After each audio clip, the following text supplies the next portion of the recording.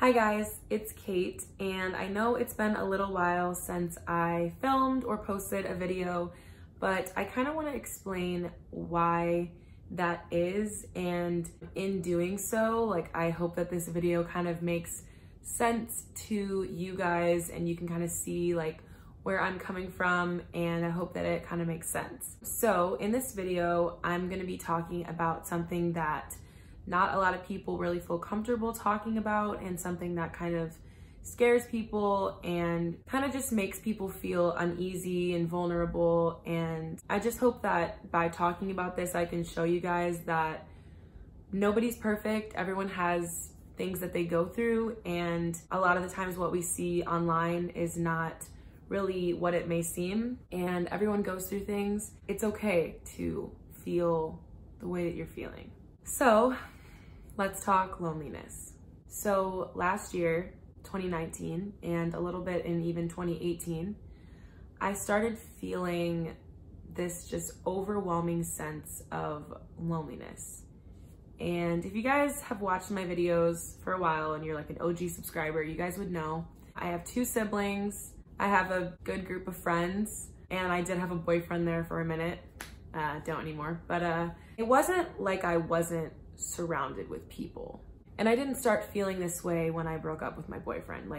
I had been feeling like this even before that, but especially just towards the end of 2019, which was way past my relationship. Just so you guys know, I don't want anyone thinking this has to do with that. This was months and months and months after that ended. So this and that have no correlation. I've definitely been feeling this way for a while. Just this overwhelming sense of loneliness. And it was like I could be in a group of people and just feel lonely. And I could be even having fun in that moment. But the second I get back into my car by myself, I just felt sad and lonely. Kind of went through some stuff towards the end of 2019 that really left me in this state of just continual sadness and almost like a depression.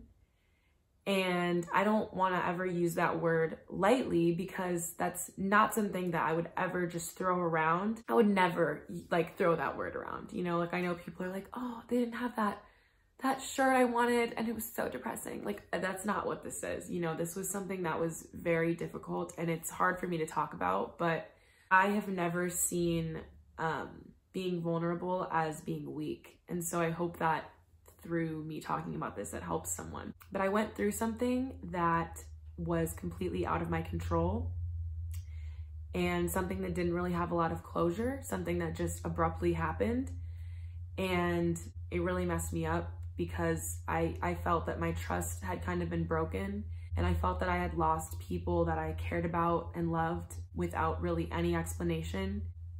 And it was just very tough for me to kind of let go of something that had been in my life for such a long time. And I know I'm being very vague, but I don't want to be too specific, and I don't want to, call anybody out or anything like that. This is not the point of this video, but I just want to explain, the people that you see online, maybe even the people that you look up to, they're going through stuff too. Nobody's perfect, and nobody has everything together 100% of the time. We all go through things, and whether we choose to share that or not is up to us. So I kind of went through this depression, basically. And of course, it wasn't a clinical depression. It wasn't a seasonal depression. It was just something had happened in my life that made me continually sad every day, to the point where I was crying every day, sometimes multiple times a day. And it was really weird, because if you know me, I've always been that person that's very joyful and happy and excited, and the life of the party is what people would call me. And so to go from that, bundle of energy and joy, to being someone that was continually sad and angry and lonely and just melancholy, complaining all the time, it was very weird for me to see myself like that. And also for my friends to see me like that, knowing that that's not who I am. And it was just really, really tough. It was very tough, and it still is tough. The purpose of this video isn't for me to be like, yeah, I've been going through things. Like, we all go through things. But this is just me kind of explaining like how I got out of that and kind of moved on from that. I think sometimes when we talk about loneliness, we tend to associate loneliness with being alone, which there's a difference. People who are single will sometimes be like, I'm so lonely, or someone that maybe doesn't have a lot of friends. But the feeling of loneliness and being alone are two very different things. Like I said, you know, I could be in a crowd of people and still feel lonely because no one truly understood what I was going through and how I was feeling. And I really only, other than my family, I really only had like one or two people that I really felt that I could go to kind of explain why I was feeling this way. Because it's hard to be vulnerable. It's hard to cry in front of people. And this was the kind of situation that I couldn't talk about it without crying. And I didn't want to look like, you know, I'm just this emotionally unstable person, because I tend to be very in control of my emotions. But in this situation, it was very hard for me to control when I would start crying. You know, it was like I would see something that would remind me and I would just instantly cry. And it took me a lot to get past that. And I'm so glad that I am, because it was weighing down on me to the point where I was ready to quit school. And I was literally like, I don't want to be a teacher. I don't want to go to school. I don't want to do any of the things that I've always wanted to do my whole life. I don't want to work in kids' church. I don't want to do this. I don't want to do that. I don't want to sing anymore. And I was planning on going to another state to intern at a church just because I wanted to get away from Michigan. I was like, I don't want to be here. I'm not happy. And that was just this thing that I kept saying, I'm not happy. I'm not happy. I'm just not happy. And I was projecting my unhappiness onto everyone that I came into contact with. It was like, I was never not complaining. I was never not talking about how I was unhappy. I was never not trying to make people understand why I was this way. I just felt like I have to explain myself and I have to make you understand why I'm different now. And there was a lot of anger towards the situation and even a little bit of bitterness, but mostly just sadness and hurt. It wasn't like I was just super bitter. It was mostly like just I couldn't comprehend what had happened and I was sad. And there was one big thing that really did it for me, but it was kind of a series of unfortunate events in 2019. It was like one bad thing after the next would happen, and then this one big thing happened that kind of culminated everything and made me like really super like just depressed and withdrawn and unhappy. It wasn't until actually a few weeks ago when I got to go to IBC Live, which is Indiana Bible College, if you didn't know. They have like a live recording concert. There's like little mini sermonettes in between each song, and then there's like an altar call at the end, and it's a really great event. But it wasn't until I got to go to that I truly felt like I had finally overcame what I was going through. I kind of got to talk a lot with my friend Micah on the way to IBC, because she went with me and we were in the car together for 5+ hours just talking. And I kind of explained, you know, why I was feeling the way I was feeling. And, you know, she was very encouraging, very sweet. And if you're watching this, Micah, I love you. You're amazing. But I kind of got to like, you know, tell her, explain to her why I felt this way. So I kind of, you know, got it out, got that last dump of information out. And then, you know, when I got there, like I said, I'm surrounded by people. This lobby is just filled with probably like 200 people, to the point where like you can't even get through because there's just so many people. And I still was like, I'm just like, I feel alone. Like I'm with Micah and I'm with all these people, but I just feel alone. I heard the song Sea of Victory by Elevation Worship right around the time that all this stuff started happening. And it kind of was like my anthem after that. You know, you take what the enemy meant for evil, you turn it for good. And I know that's obviously a scripture, but just the song was really encouraging to me. And so, you know, all throughout the concert, I'm clapping when everyone else is clapping. I'm standing when everyone else is standing. And, you know, I'm not faking it, but I'm essentially just kind of going through the motions. Like, oh yeah, this is a good song. And then when we get to the end of the concert, 16 songs later, they did See a Victory, which, you know, has kind of been like my anthem in this whole journey. And they go into the song Fight My Battles, and then they go into the song Victory Belongs to Jesus. And I just lost it. Like, I was just sobbing my eyes out and just really like hearing those words and just like taking them in and just kind of just crying out to God, like, you know, please take this situation and turn it for good. Or if the situation can't change, give me peace. And that's really what I was crying out and praying for, was give me peace and give me my joy back, please. Like, I know I have to be a part of that resolution as well. I have to, you know, purpose to be joyful and to keep that peace that God has given me. But I also need you to help me. And I was probably just sobbing with my face in the chair for probably like 40 minutes. And I was just like out of it after that for a while.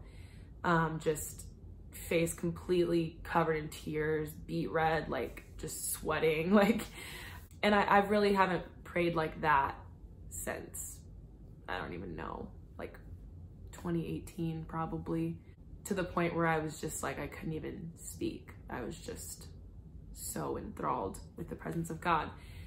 And as soon as I, you know, kind of came out of that, I was like I just felt this overwhelming sense of peace and love and joy from God. And I knew in that moment, like, I knew I'm free of this situation and I'm free of this feeling. And after that, we went to this really fun kind of get together at someone's Airbnb, and we were there for a while playing games and just having fun. And I just felt like my old self again, because I was being, you know, loud and crazy and fun and exciting, and like that was me before all of this happened. And I was like, whoa, like I'm back, like Caitlin's back. And it was so weird for me to just be myself and not feel like I'm trying too hard, I'm putting up a facade. Like, I just felt so free, and I've just been feeling like that ever since this event. And so I'm really, really thankful that God made a way for me to go, because for a second there, it looked like I couldn't go because I couldn't find anyone to drive with me, and I didn't really want to go alone and stay by myself. But Micah was able to go at the last minute, and I'm just so thankful, because it wasn't the event itself that did it, but just the way that God really showed up for me at this event just really changed my mindset and changed my situation. Deuteronomy 31:6 says that God will never leave us or forsake us. And sometimes we believe the opposite. We're like, God has left me. God's not listening to me. God doesn't care about me. But the truth is, he does. And everything is in his timing, and we can't rush it just because we want to see results now. Psalms 38:5-6 talks about casting our cares upon the Lord. And I think sometimes, like, we talk so much to everyone else about our problems, but we don't talk to God about them. We're like, I'm so angry, I'm so upset, I'm so hurt. We're talking to our friends, but we're not on our knees crying out to God saying, God, I'm feeling this way and I need you to come through for me. Instead, we're like, hey, can I talk to you about, you know, what I'm going through? Like, we want to, and that's okay. We want to talk to our friends and we want to feel like we have people we can go to, but we need to really shift the way that we're so vulnerable sometimes with people to being vulnerable with God and just being honest with God, because God sees everything. God sees how we're feeling and God knows how we're feeling.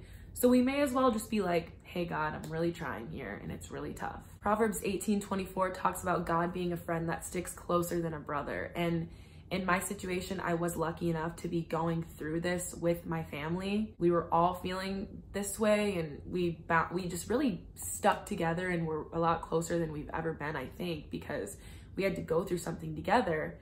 And even in those situations where you still feel like, but I don't want to completely tell my brother or sister everything because I don't want them thinking that I'm weak or that I'm depressed, even though I am. But God is that friend that sticks closer than even our brother and our sister and our best friend, and that we can really just go to and talk to and find solace in. Psalms 147 verse 3 says, he heals the brokenhearted and binds up their wounds. And when I tell you guys that I was brokenhearted in this situation, it doesn't even begin to explain the hurt that I felt. You guys know, like, I've been in a relationship before, and I've, you know, talked to guys before, and obviously we've ended those things, and I've ended friendships over stupid things, and that hurts you, that hurts your heart when you're invested in someone else. But this situation was like a level of heartbreak that I've never been through. I've never been through a tough breakup, ever.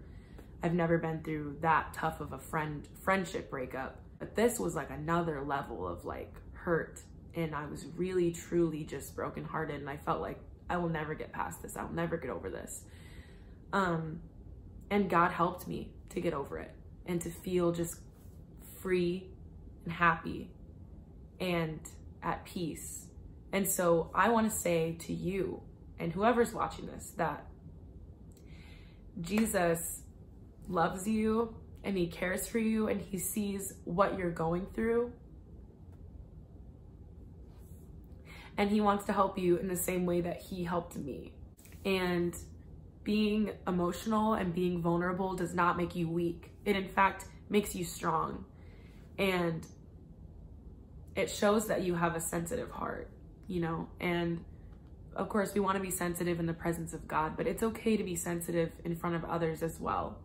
And to show that you're human and to show that not everyone is perfect, because in this world, it's just so easy to get caught up in the social media, politics aspect of everything where you want to portray this image of who you are, but it's okay to be vulnerable and it's okay to be hurting, but you have to allow God to help you.